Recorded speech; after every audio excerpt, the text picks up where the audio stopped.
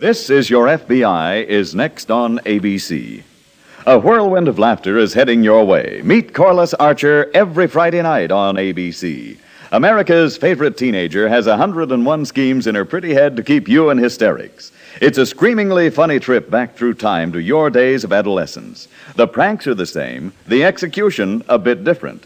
And it's that difference that makes Meet Corliss Archer such a hilarious adventure into the realm of youthful misadventure.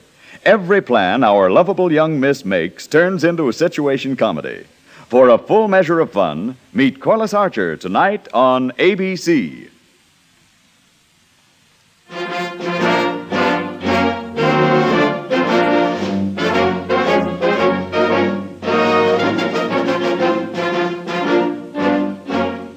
This is Your FBI, the official broadcast from the files of the Federal Bureau of Investigation. Presented transcribed as a public service by the American Broadcasting Company.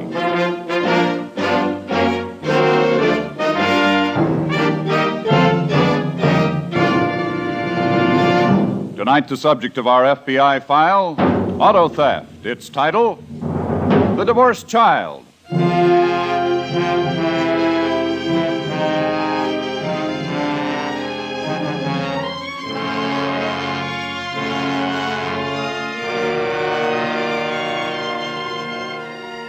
The number one problem facing every law enforcement agency in the United States, including your FBI, is juvenile delinquency. That is a sobering fact, for from the younger generation must come the men and women who will run the nation in a few years. For that reason, it is up to everyone to do his or her share in fighting the problem, for we dare not leave the heritage of a morally corrupt generation to the world of tomorrow. It is a sad but undeniably true fact that the basic reason for the prevalence of juvenile delinquency today is the laxness of some parents. Parents who believe that it is possible to allow their children to just grow up by themselves. Nothing could be further from the truth.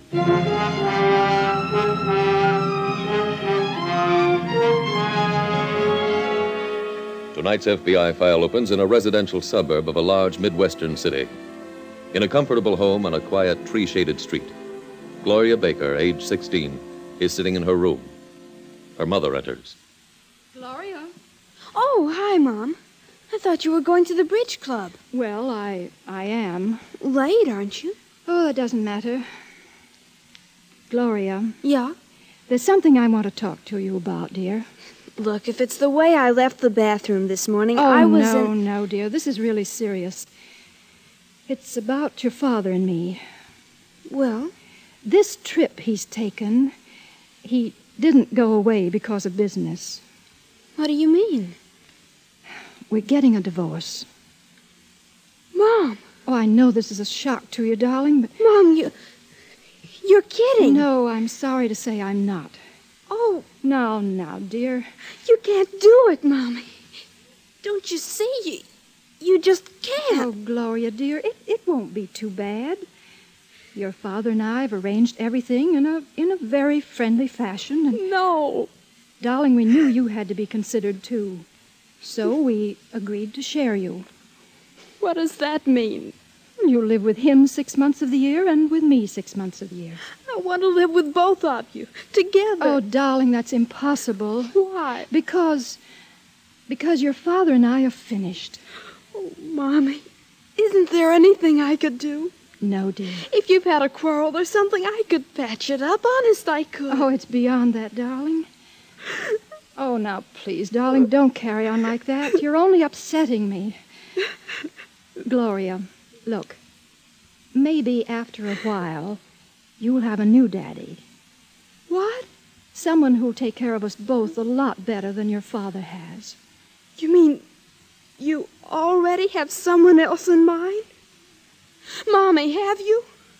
Well, yes. Oh, no. Oh, he's a very nice man, darling. I'm sure I don't want to hear any more. Gloria, where are you going? I'm getting out of here. Gloria! Gloria!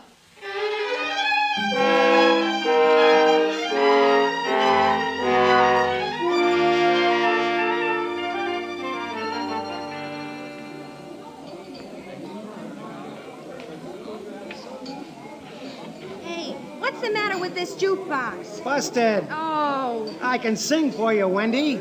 drop dead, will ya? Hi there, Gloria. Oh, hello, Wendy. You got a private booth here? No, sit down. Okay. Want some of my Coke? No, thanks. I just had 2 Frosteds. Hey, is something the matter with you? Why? Well, I've been watching you for the last 10 minutes. You really look down, girl. I am. Well, now, just put your head on Aunt Wendy's shoulder and tell all. What is it, sugar? Wendy, I'm just miserable. Man trouble? Oh, no. It's my mother and father. Well, what about 'em? They're getting a divorce. Is that all that's bothering you? Wendy, it's horrible. Oh, you're so provincial. Huh? It happens to everybody. Oh, no, Wendy. Honey, my father and mother have been divorced for over 2 years. They have? Sure. And when it first happened to me, I felt just like you do. Really? Yeah. And then one day, I figured something out. I figured if they could divorce each other, I had a perfect right to divorce them. And that solved everything. What do you mean? Well, from then on, I've lived my own life, and nobody's ever bothered me. What about your mother? Oh, she's so busy going out all the time, she doesn't know what I'm doing. Gee. Gloria, believe me. You should do the same thing. How? Look, what are you doing tonight? I don't know. I'm not going home. That's one sure thing. Perfect. Let me get you a date. Who with? Yeah, none of the squares around here. I know some older fellows, more sophisticated types. Would you like to meet them? Well, sure. Why not? Swell. But I'm not dressed for a date.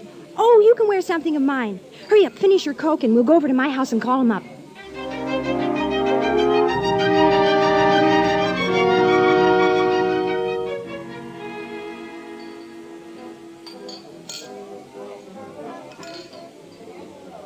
Wendy?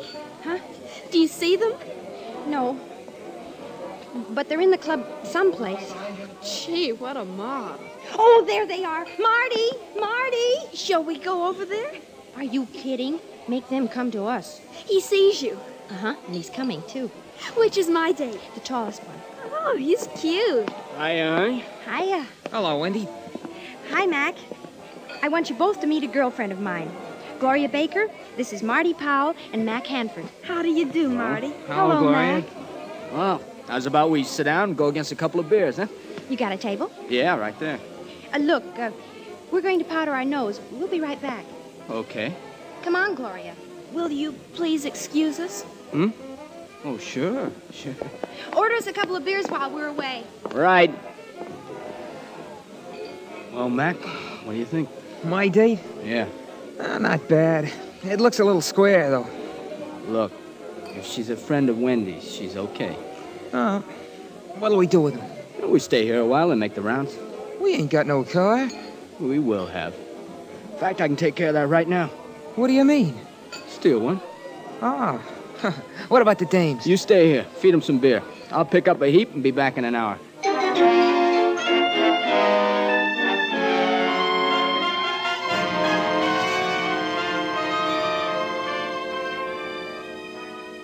In the nearby city at police headquarters, FBI Special Agent Jim Taylor is seated with an old friend, Detective Sergeant Charles Winslow. This is kind of a dirty trick to play on you, Jim. Why, what do you mean? You're supposed to be having a night off, so you wind up sitting around here listening to my troubles. Glad to do it, Chuck. You know that. Well, come on, let's have your story. Well, as you know, my assignment for the past few months has been juvenile delinquency. Yeah, It's a full-time job, believe me. I'll bet it is. One element I've come across has an FBI angle. Oh, what is it? Stolen cars. 2 of them were picked up here in the city this morning. They've been stolen in the suburbs and taken across the state line. Stolen by youngsters? It appears that way. Were they apprehended? No, but I'm sure kids did the job. Oh, why, Chuck? Well, for one thing, they weren't stolen for profit. They'd been used overnight and then abandoned. And in both cars, the upholstery had been slashed, clocks broken, acts of pure vandalism, typical of misguided kids. Did the local police where the cars were stolen have any leads on the car thieves? No. Chuck, have you had your dinner yet? No, I haven't. Well, neither have I. Now, look, let's go get something to eat, and we'll talk this thing over and figure out an angle.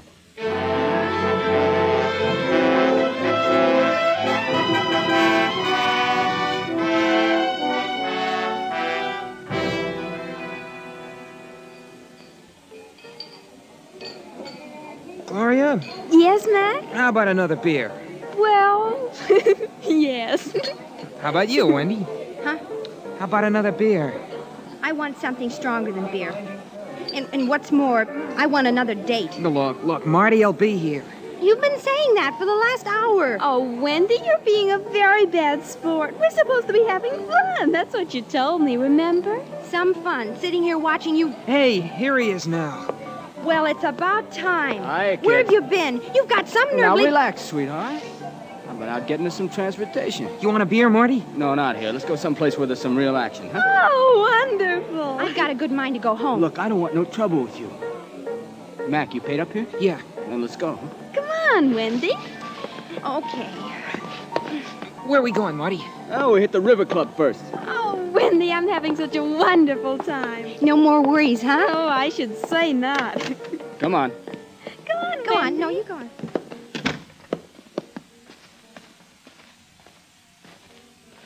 Hey, where's the car? Right over there. That big convertible? Yeah. Nice going. What are we riding in? This little job here. Marty. Gee, that's carbonated. I'll say. Where'd you get it? Stolen. Always the comedian. All right. Pile in, girls.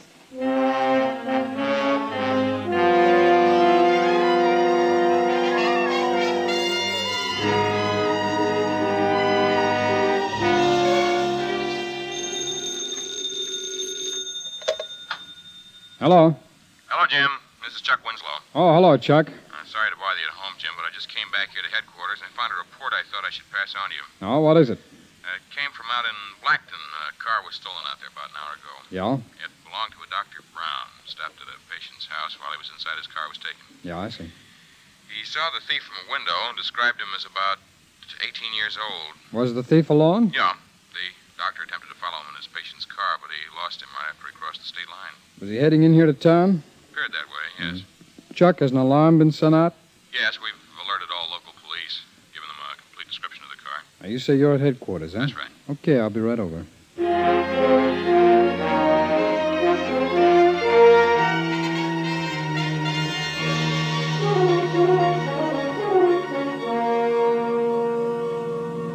Oh, you'll never get away, you'll never get away, you'll never get away, you'll never get away, you'll never get away. Oh, that's so funny.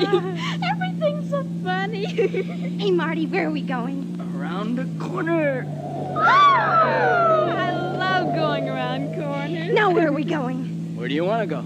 Well, I don't want to go home. It's 4 a.m., kid. Everything's closed. I know a place. It's never closed. Where? New York. Oh, silly. What do you mean, silly? What's wrong with New York? It's 1,000 miles away. So, what's wrong with that? He's right. Let's go to New York. You mean that, Wendy? Sure. Let's go right now. Okay. Wait, Marty. Important detail. Money. We get money. Whee! We're going to New York. Honest, Wendy, are we really going? Sure. Oh, wonderful. What are you slowing down for? Pulling into this gas station. Oh. That's very smart of him, Wendy. We're going to New York. We have to have gas. Is it open, Marty? Yeah, it's an all-night place.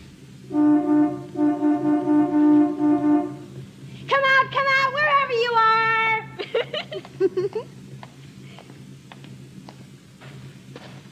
Oh, here's the guy. What can I do for you? Well, first, I want you to check the right front tire. Okay. Well, it looks okay. Marty. Shut up. Search him first, Marty. He may have his dough on him. That's what I'm doing. What is this? What's happening? He hit him on the head. We gotta get to New York, don't we? Gloria, let the boys do this their way. But I don't like this.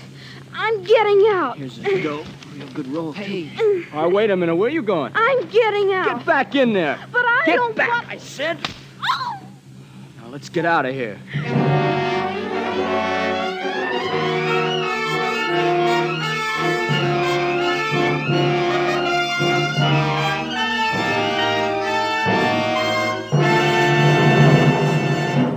In just a moment, we'll return you to tonight's dramatic case from the official files of your FBI.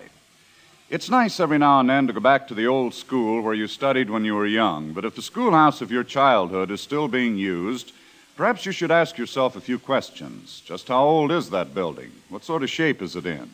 How many more children are being jammed into it nowadays than when you were a youngster? Education is a tool, and a poor tool can mean a dull life. As our population increases, we need more and better schooling facilities for the growing number of school-aged children each year. Remember, education molds our future. Better schools build a stronger America. Join your local civic groups and school boards and work for those better schools.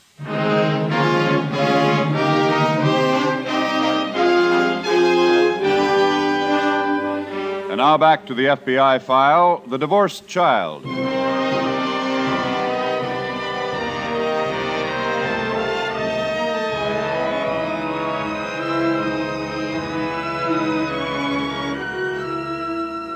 In a past statement to the listeners of this program, Mr. J. Edgar Hoover, director of the Federal Bureau of Investigation, said that one prevalent reason for delinquent children is delinquent parents.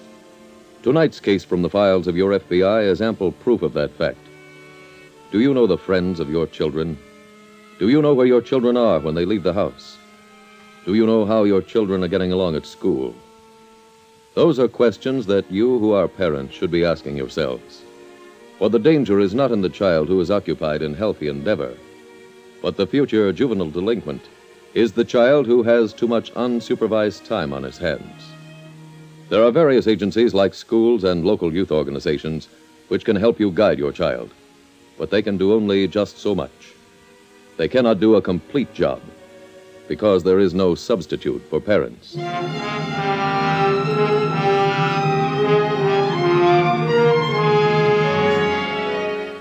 Tonight's file continues at the gas station. An hour has passed since the holdup. The attendant has regained consciousness and is being interviewed by Detective Sergeant Winslow and Special Agent Jim Taylor. You say that the car was a gray convertible, huh? Well, that's right. Were you able to get the license number? Well, no, everything happened so quickly. By the time they pulled away, I was unconscious. Oh, I'm sure it's the doctor's car, Jim. Yeah, it sounds like it. Can you describe the young man who assaulted you? Well, I'd say he was around 18 or 19 years old. Yeah? He had dark hair, is about my size, wore a sport coat. Mm-hmm. Can you think of anything else about him? No. Who else was in the car? Well, 2 girls and another fella. Well, could you describe them for you? No, sir. I'm afraid I couldn't. Oh, excuse me. Sure. Chuck, where's that girl's scarf? I have it right here. The attendant says he found this by the gas pump. Oh, that's right. Could have belonged to one of the girls in that car, huh? Yeah. Sergeant Winslow? Hey, we ought to... Yeah? That call is for you. Oh, thank you. How's your head feel? Well, it's not too bad. Uh-huh. You got a doctor look at that yet? Well, yes, an ambulance was here. I'm going to drop by at the hospital for an x-ray later. Oh, good. That scarf that you found, do you think it was dropped by someone in that car? Well, yes, I'm sure it was. I just cleaned up around here 10 minutes before they came. Mm-hmm, I see. How much money did they get from you? Well, it's over $300. Jim? That's quite a bit. Yeah, Chuck. Those headquarters. The stolen car was just found abandoned out on Route 30. No trace of the occupant? Not yet. They're going over the car now for fingerprints. Chuck, what time do laundries open in this town? About 8 o'clock, I believe. Why? There's a laundry mark on this girl's scarf. Now, if we do a quick check with the laundries, we should be able to learn the identity of the owner.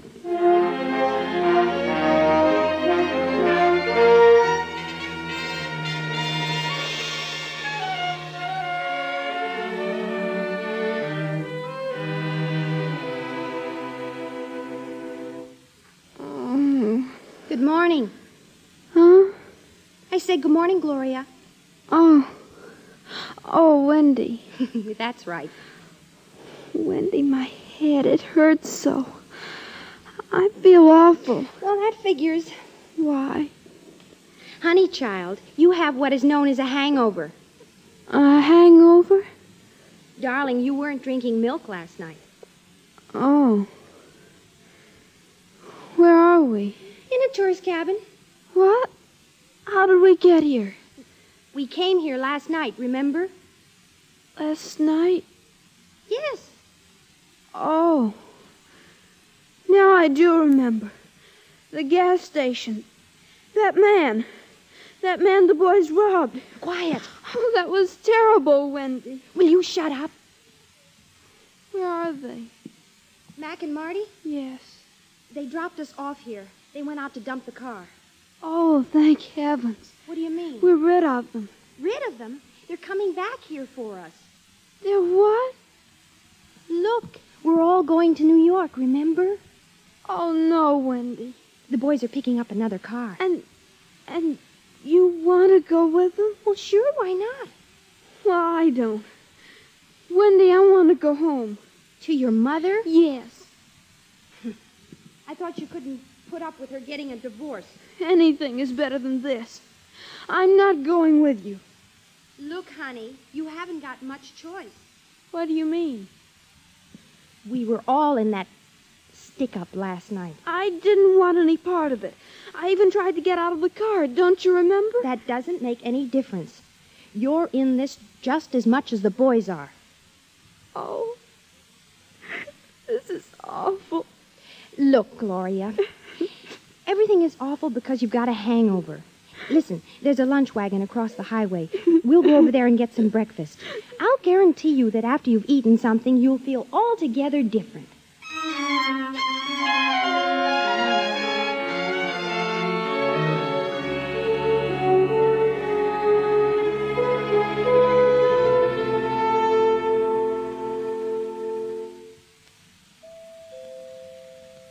Just a minute.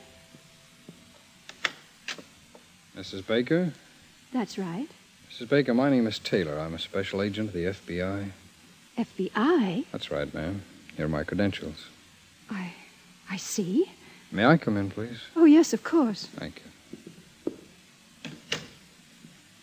Mrs. Baker, I've come here to talk to you about your daughter. You know where Gloria is. You found her? Well, she isn't here? Well, no, she didn't come home all last night. Just about 10 minutes ago, she called, and she was crying and said she was in trouble and she was going to New York. Mm-hmm. Before I could question her any further, she hung up. Well, did she say where she was? Well, no. Why are you here? Well, I'm sorry to say I have reason to believe your daughter was involved in a gas station holdup at about 4 o'clock this morning. Oh, that can't be. Do you recognize this scarf? Well, yes, it belongs to Gloria. Well, it was found at the scene of the holdup. One of the girls in the car dropped it. Oh, but this is impossible. Gloria couldn't be involved in anything like that. Well, you just said, ma'am, that she hadn't been home all night. But this is the first time it ever happened. Gloria's a good girl. She never stays out. And she wouldn't have last night if...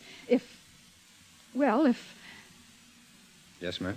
Well, yesterday afternoon, I had to tell Gloria that her father and I are getting a divorce. It was a terrible shock to her, and she ran out of the house. That's the last time I saw her. I see. Well, if she's fallen in with bad company and gotten into trouble, then it could even be all my fault. Well, I'm afraid that doesn't help much at this point, Well, Mrs. what can Baker. be done? How can I find Now, her? you say she called approximately 10 minutes ago. Yes. Have you received any calls since then? No. It's possible the phone company will cooperate with us in helping us to trace that call. Oh, I hope so. I'll get to work on it at once.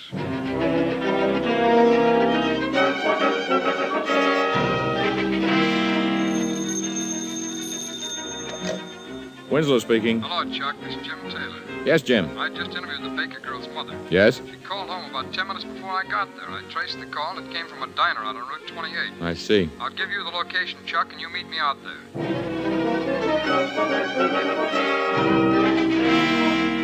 Any luck, Jim? I just talked to the manager of the diner. You have any information? No, he just went on duty. His night man went home, about an hour ago. And he's the man to see? That's right. Did you get his address? Yeah, I've got it right here. Let's go.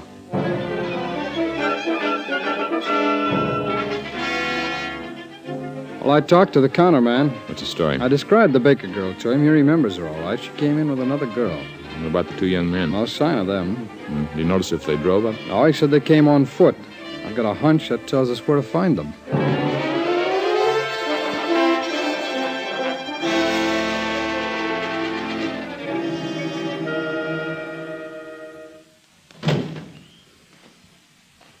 Hey, Marty, you gonna leave the car here? Sure, we'll be pulling right out. Let's go and get the girls. Okay. I hope they aren't disappointed about this heap. Why should they be? They got that class the other one had. It'll get us to New York just as good. Go ahead. Right. Hiya, girls. Oh, hiya, Marty. Mac. Hiya. Well, what's the matter with her? Oh, she's just got a hangover. That isn't it at all, Wendy. Well, what is it? I don't want to go to New York. What's got into you? I want to go home. Now, don't start that again. I've already told you why you couldn't. Come on, let's get out of here. Okay. Come on, Gloria. I'm not going.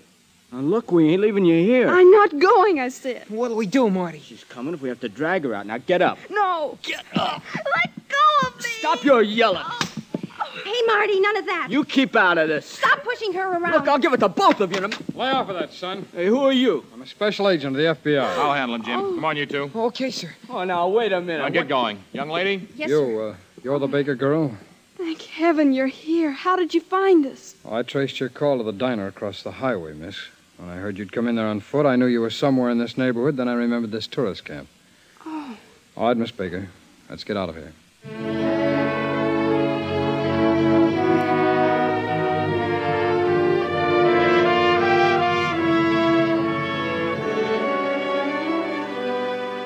Marty Powell and Mac Hanford were sent to a reformatory. They will remain there until they are 21 years old. Their companion, Wendy Price, was placed on probation for 5 years. Gloria Baker had no charges placed against her.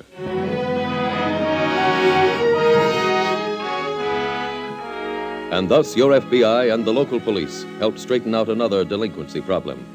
If your child is headed for trouble, he might be as fortunate as these, and he might escape with only official censure. But that would be a foolhardy gamble to take, for not many juvenile delinquents are that fortunate. Your FBI sincerely trusts that you will not depend on the chance that your child will be rescued from trouble before that trouble develops and will be given a second chance. Be a good parent and help your child grow up so he'll never need a second chance.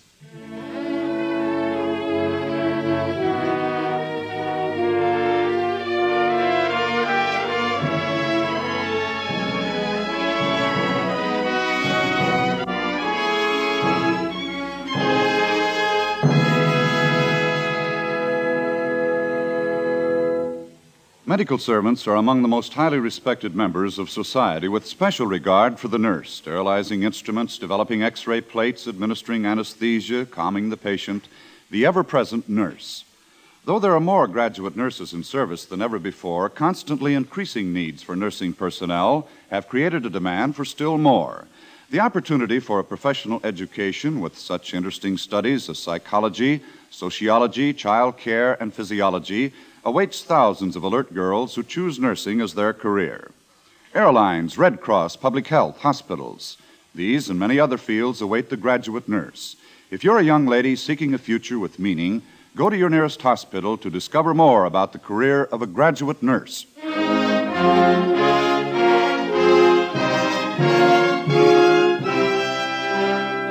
Next week, we will dramatize another case from the files of the Federal Bureau of Investigation. Its subject, forgery. Its title, Old Lady Larceny. The incidents used in tonight's broadcast are adapted from the files of the Federal Bureau of Investigation. However, all names used are fictitious, and any similarity thereof to the names of places or persons, living or dead, is accidental. Tonight, the music was composed and conducted by Frederick Steiner. Your narrator was William Woodson, and Special Agent Taylor was played by Stacey Harris. Others in the cast were Irene Anders, Eddie Firestone, Lamont Johnson, Ronnie Liss, Alice Morse, Steve Pendleton, and Ann Whitfield. Bill Spargrove speaking. This Is Your FBI is a Jerry Devine production. Tune in again next week at the same time, when over most of these stations, the American Broadcasting Company will bring you another thrilling transcribed story from the files of the Federal Bureau of Investigation. Old Lady Larceny on This Is Your FBI. Stay tuned for the adventures of Ozzie and Harriet. This program came to you from Hollywood. This is ABC Radio Network.